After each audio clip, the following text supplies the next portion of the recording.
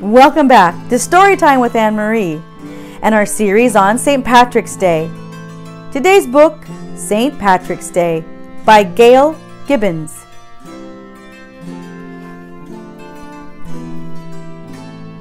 St. Patrick's Day.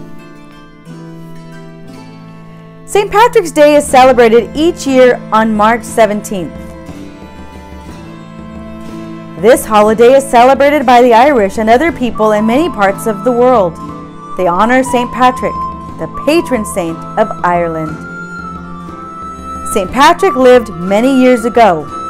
He was born in Britain around the year 380 and raised in a Christian family. His parents didn't name him Patrick. Some people believe his name was Maewyn. While still a boy, he was kidnapped and brought to Ireland, where he was made a slave. His captors forced him to herd sheep. He prayed that God would help him. 6 years later, he escaped. After finally arriving back in Britain, he lived quietly, thought, and prayed. He realized what he wanted to do. He had dreams of returning to Ireland to teach the people about God. He went to France to study religion. In the year 432, the head of the Catholic Church, the Pope, named him Patricius, the Latin name for Patrick. He became a priest and then a bishop. At last, Bishop Patrick's dreams came true. He sailed back to Ireland and began preaching. He built churches and schools all over the country. People noticed his kind ways and trusted him. Bishop Patrick spent the rest of his life caring for the Irish people. They loved this kind man. People honor Patrick on March 17th because he died on that date in the year 461. Later, the Catholic Church made him a saint, Saint Patrick. Today, many things are done to celebrate this holiday. People go to church to give thanks to St. Patrick for his work in Ireland. People have fun too. They dress in green to honor an ancient Irish custom. Hundreds of years ago, the people of Ireland burned branches with green leaves during the month of March and spread the ashes in fields to make them fertile and green. To wear green is to honor Ireland, the Emerald Isle. Decorations are put on doors and windows. Shamrocks appear everywhere. The shamrock is a plant that has 3 leaves and looks like clover. It is the symbol of St. Patrick as well as of Ireland.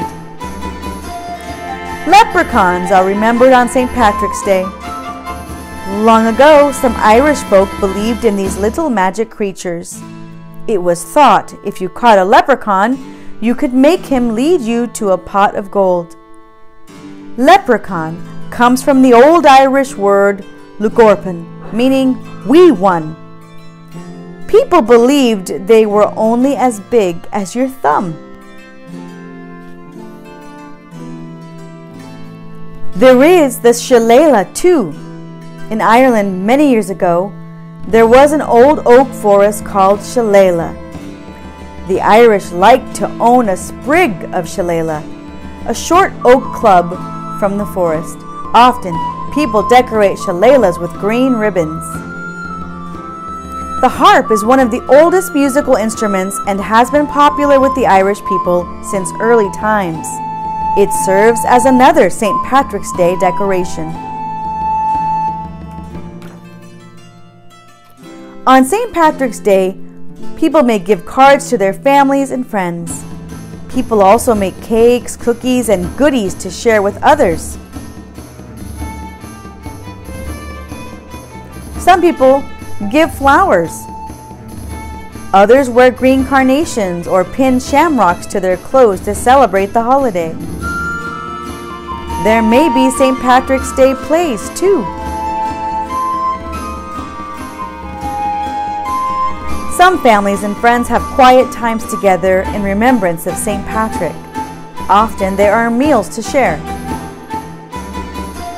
St. Patrick's Day parties are given too. It is fun to sing Irish songs, dance Irish jigs, and play games. In many places there are St. Patrick's Day parades. Flags flutter in the wind, pipers and fiddlers play Irish tunes. There are green hats, people in costumes, green banners, lots of green.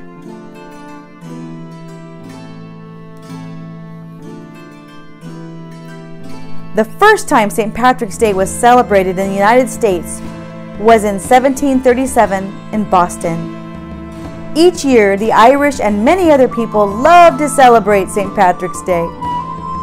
For many people, it is a day for worship and for celebration. And if you're not Irish, to feel a little bit Irish. Legends about St. Patrick. St. Patrick and the snakes. It is said that St. Patrick got rid of all the snakes in Ireland. By beating his drum, he frightened them into the sea. Today, there are no snakes in Ireland. St. Patrick and the poison. Some people say that a wizard tried to kill St. Patrick by putting poison in his drink. St. Patrick quickly turned it into ice and tossed it from his cup.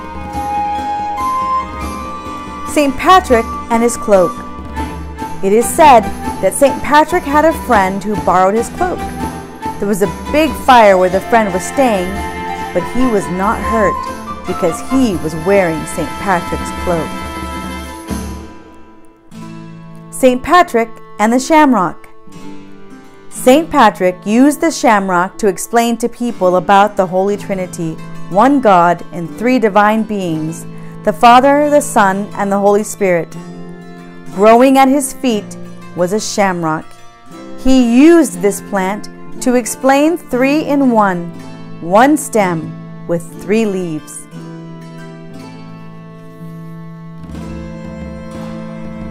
St. Patrick and the fish. Another legend is that each year on March 17th, fish rise from the sea. They pass before St. Patrick's altar in Ireland and then disappear back into the sea.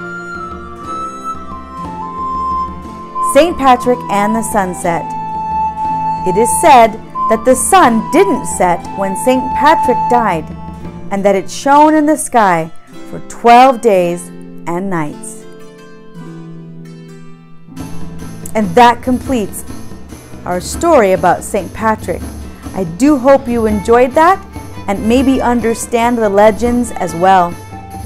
And if you did like that, don't forget, click subscribe so that you can join us for more story time with Anne-Marie.